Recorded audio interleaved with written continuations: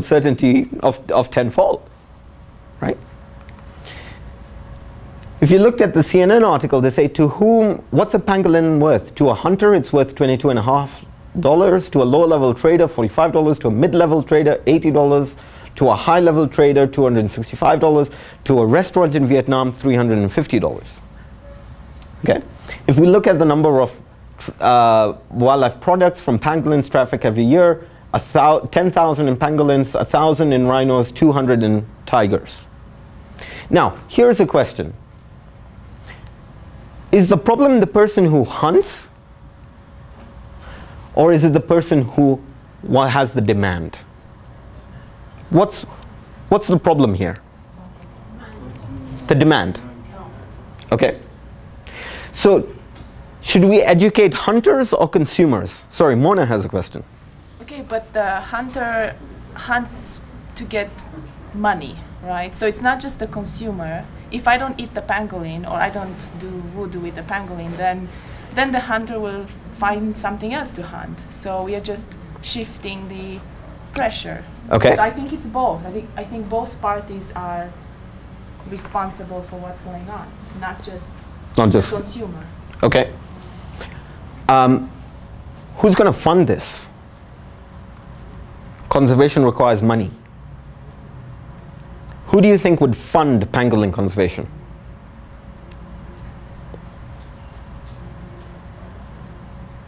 It's a charismatic species. If you sell it right, it's cool. If you sell it right, it's cool. So how do we sell it right? No, that's not my job. That's why we need the communications. That's why there are conservation NGOs, no? Okay. Is it the job of conservation NGOs to sell conservation? Sure. Why? Well, because money needs to be raised for conservation, so somebody's got to do it. Somebody's got. Okay. I know you're saying that facetiously, but this is, you know, people think about development as being an industry. One might also think about conservation as being an industry, right? We have to make things look important in order to do conservation. Do people care about pangolins in the same way as they care about elephants? What is the strategy to overcome this large number of trafficked pangolins? Is it greater enforcement at ports?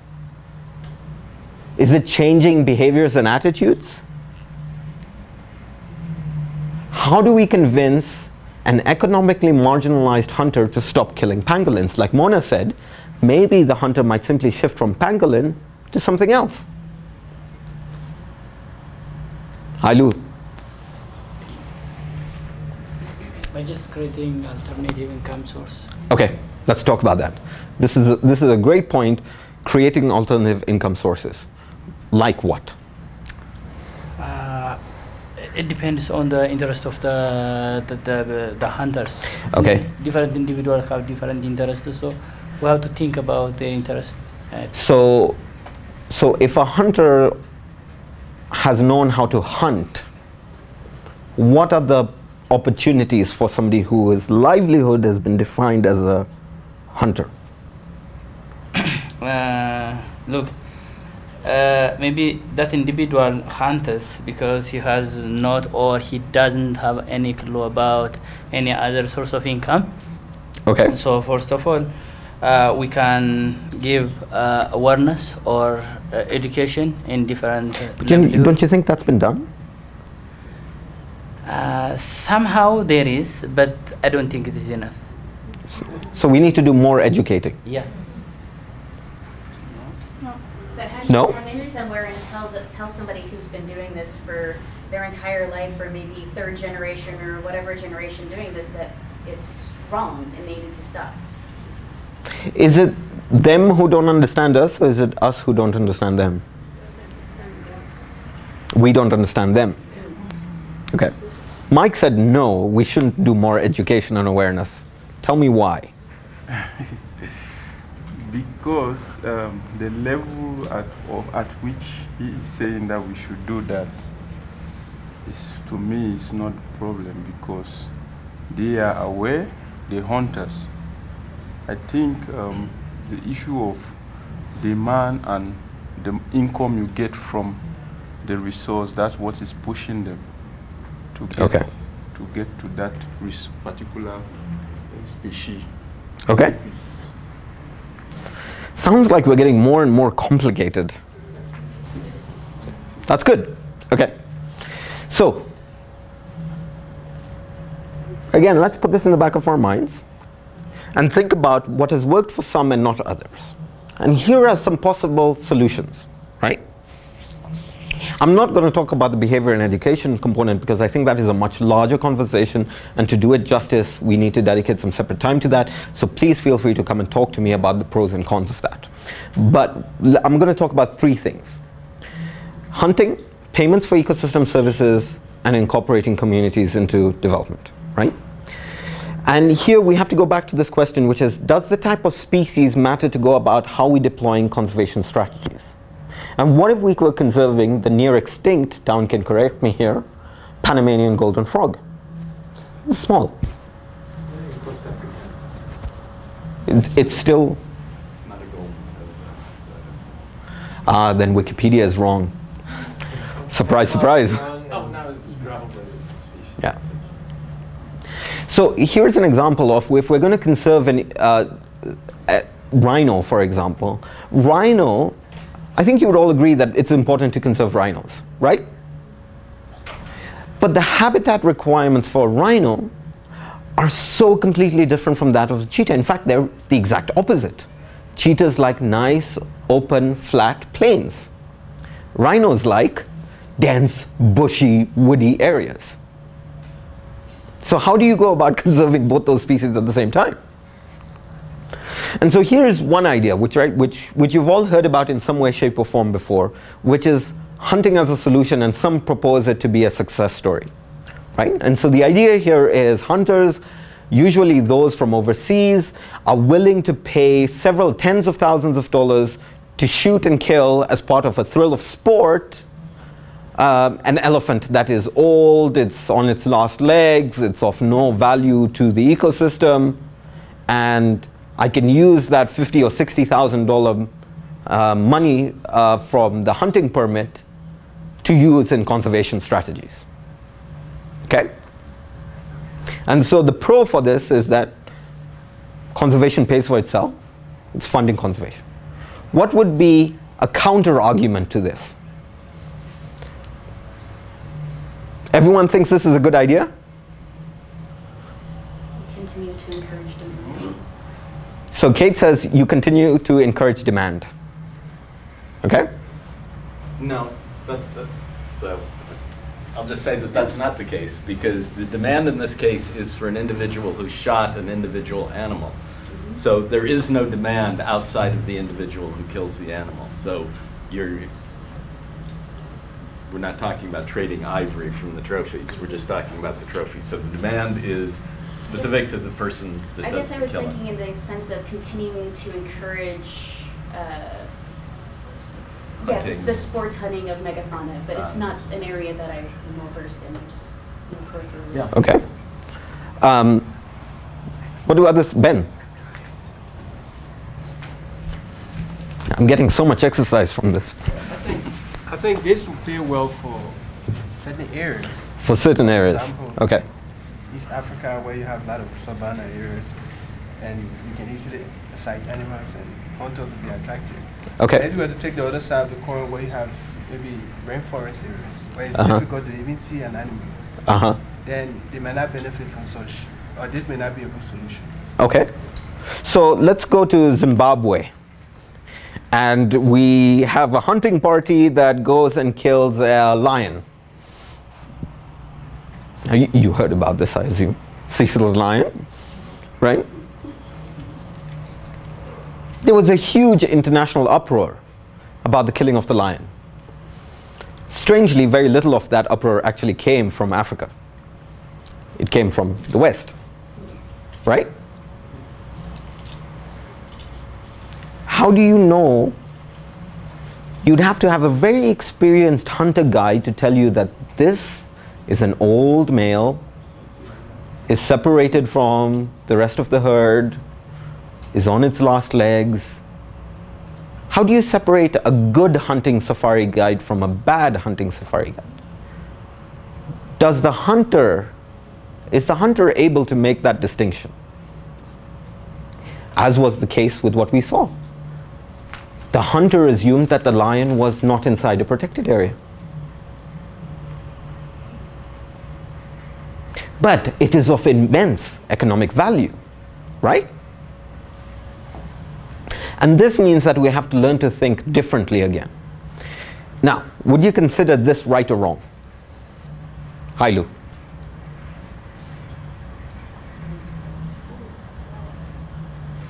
Mona says it's food, it's right. What do we call this?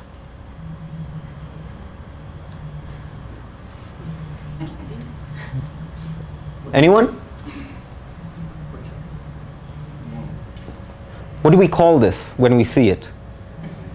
Don't say poaching, you'll make him happy. Bushmeat. Bushmeat. Bush. Is this right or wrong? That is wrong. What do we call this? Trophy. Okay, hunting, right? This is bushmeat, but this is hunting. Do you see the contradictions that are emerging here? Okay. Let's talk about... No, but tell us, what is the contradiction? Don't let me hanging. So I believe that you know, there is an unfair victimization of resource-poor people who need things for their daily subsistence, and we tend to think of them as being part of the problem, but not something like this, in broad senses. Okay? And we can debate the nuances later. But I think Mona said something that's very sensible. Those guys are killing to eat. But that's not the way most conservation organizations would view this. I don't pay attention to that. The other thing is they're killing something that's smaller. But could be highly endangered. In that case, it probably isn't. And it's certainly a species that's not going to be numbers limited like your elephant. This? If this was a red duiker and you know, you're living on the edge of a forest, this is a huge loss for the whole species.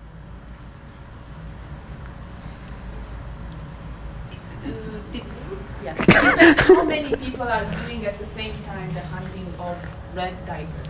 Okay. So yeah, but I agree with the point. It's Okay. if you hunt a common species versus a rare species. But where's the line where you say, okay, we have to preserve this species, sorry, you can't hunt and feed your family? And the question is here with the elephant, okay, that sucks, we're all upset This is for about it. sport. But again, is all that meat going to go to waste, or is the meat and the hide going to be utilized? Okay, so one argument that a lot of hunting companies make is that we distribute the meat to local people, right? What does that do? It encourages dependency, right? Anyway, there are lots of nuances to this, and again, we're just skimming the surface. We'll get more into it. Let's think about the other main sort of conservation success story, though I don't necessarily consider it a success story, as you've heard from my presentations, right? Which is this idea of bringing local communities closer to natural resource management. And this largely occurs through, you know, so you have the building of a tourist lodge, local people are employed in the lodge, gives them an alternative livelihood. Hailu said we need to give them alternative livelihoods. That's great. Let's go put a national park way out in the border with Sudan where it's so difficult for tourists to get there. But we'll build a lodge anyway. And we'll have these tourism ventures. We'll employ local people. There'll be guides. There'll be cooks. There'll be drivers. And you know, they can sort of say, oh, you know, we might even put in a little bit of money. The community might put in a little bit of money in it. We'll have this as a co-sharing agreement. We'll share the profits from the lodge quite equitably. We'll diversify our local economies. We might even have some alternatives, right? Like have some apiculture, have some honey that gets derived from this. And so the advantage of something like this is to say, look, it provides alternative livelihoods. It's a source of economic security. The counter argument to this is that it doesn't really address the needs of local people. Local people will say, we need clean water, we need healthcare. Thanks for the job, but my children are dying. Right? The other argument is that tourism ventures tend to be highly seasonal. Right? What if you're in Egypt and there's some sort of tragedy, which seems to be occurring quite regularly in Egypt, right? First you have shootings, then you have downed airplanes and so on, right? That affects the tourist economy. The tourist economy in Sharm el-Sheikh now is not doing very well, right? So what do you do if you're plugging all that investment into having communities be part of local ventures? But it is only 1%. That's what you would say, but the tourists are not going, right? He has to say that. Okay? The third argument, or the third success story, is the payment for ecosystem services argument. And this is where I'd like Mona to jump in a little bit here. You can come up here with me if you want. And here the basic idea is that you pay people, that people will make good decisions if they feel they are incentivized to do so. Okay? And the basic premise here is that a financial incentive speaks more. Right? And so, and this can take very many different forms, right? But you'd have to say, look, in order to preserve, we need certain metrics. And so if we pay you to conserve, it means that you reduce your resource extraction. Don't go into the forest and deforest. And we'll pay you not to do that. Right? How many, you guys have you heard about this before? Yeah, okay. The counter argument to this is that you have to think about whether economic or financial incentivization is the best way by which to incentivize. In other words, is it just money that talks? What about if you want to maintain your ancestral rights to resources? What do you guys think? Mona, let's hear your thoughts. I'd love to hear your thoughts. Keep talking. Okay, let's go to the participants. Haile, what do you think? Just jump for the time being. Say that again? Jump for the time being. Okay, I jump for the time being. Fikrata? Yes.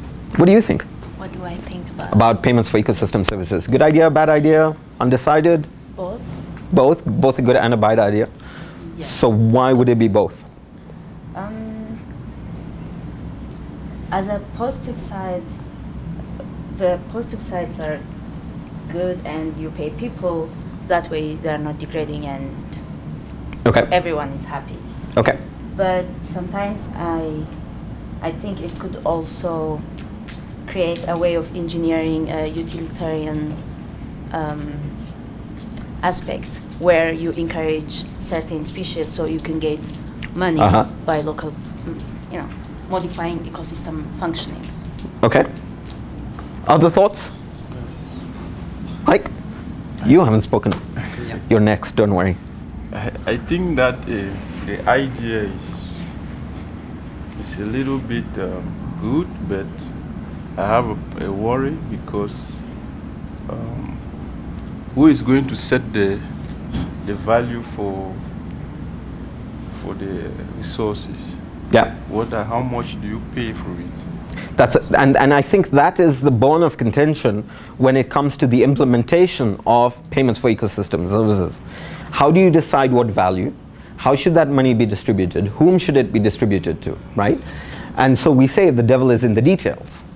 And so Mona would probably say that we shouldn't be so quick to dismiss payments for ecosystem services just yet, because we don't have a good, strong enough body of knowledge to tell us whether it is a success or failure. And perhaps it really depends on the local context. It depends on the relationship between local people and the conservation practitioners. It depends on whether they're listening or not, and so on. Lee. Well, and so another question is, what is the source of financing for a payment for ecosystem services. Right. Great question. Where is the source of this funding coming from? There are very many international initiatives for this. The UN, the World Bank, and several public-private partnerships do fund these programs, right? Yeah. I do have a scenario whereby we can make some discussion. Okay. I come from Mondoganet, and we do have forests around the catchment. And that forest is rich in biodiversity. However, it is facing some challenges currently. We know that Hawassa town, Shashamane and other areas are getting water from that catchment. Right. But they are not contributing to the conservation of that forest. So there's extraction without necessarily reinvestment. Yeah. Okay. And the local community are nowadays extracting more than before. More than before. Okay. Because they are not getting any benefit out of it at the return of what they have been conserving. Right. Okay. So I hope there must be some payment. Okay. Yeah. Okay. Those are all really good and really important points, and ones that we should consider more strongly. But as always, I encourage more debate and dialogue. We don't really move forward unless we debate these issues much more strongly. Fikrati. Wait. The microphone has to come there. Do you think payments for ecosystem services encourage the sustained sort of cash inflow from the north to the south? Also, do you think developing countries are, fearful of selling or losing their sovereignty, or, in global negotiations to developed countries? So two really great questions. One is, does it reinforce a particular, the cycle of money flowing from the north to south, right? That's a great point. I think it does to some extent, although proponents for payment ecosystem services will say, we need to think about creative ways of making this sustainable, right? And so that it simply just doesn't become a money flow, but something much more than that, perhaps a flow of ideas, perhaps a flow of technologies, and so on. The second point, which is, just remind me really quickly. Where developing countries Yeah. So this is often, so what we see happening in Paris this week, we haven't seen very much of it in the news for the last couple of days because the negotiators are still hammering out pieces of the text for the Intergovernmental Plan of Climate Change at the Paris conference. But it's really about thinking, what is the role, so when we think about a payments for ecosystem services scheme, who exactly is doing the payments, which is what your first question is, and then who is responsible for maintaining the ecosystematic services? And that largely falls onto local communities. The state really doesn't get involved in that, right? Which is where you have intermediary conservation partners to help train local people to make sure they conserve effectively, right? The literature thus far is, again, both sides of the coin here. I don't think there's a unanimous agreement one way or the other. But my reading of the literature seems to suggest that such schemes, such payment for ecosystem schemes, tend to reproduce very simple ideas of what nature is. And part of that is that local people cannot be part of that nature. So it doesn't really help in that respect. And this is particularly true of mangroves, but could be different for different types of ecosystems. So Bilal, you're kind of going through a set of kind of conventional tools, or what has become conventional tools in the last 25, 30 years. And it's clear that you like some things about these things and you dislike a lot of things about these things. And I agree with you entirely in your emphasis on all players and not excluding local communities. Right. I guess it's a two-part question. Part one is, what, in your view, does work? And part two is, isn't a lot of this so context dependent that what one has to do is look at this whole toolbox of possible solutions, of possible incentives, of possible resources, and pick the one that applies to the particular challenge. Great question. So what do I believe works? I think at the root of it, there might be so many different things that work, but the overwhelming metric for what would work would be increased communication that occurs between different parties. I think a lot of problems, no matter what the context is, would work if we have significant communication, right? Now, there are language barriers, not just between Amharic or English or something like that, but in what exactly is said and how it's interpreted. You might speak the same language, but you may not understand each other. Okay? So I think that's really important. And part of that is that we need to be able to integrate, and I'm coming to this point. It's actually my next slide. How can we have a productive conversation moving forward? And so the point I'm making here, which is enhanced communication. Okay? I want to go to Lee here because he looks like he has something really important.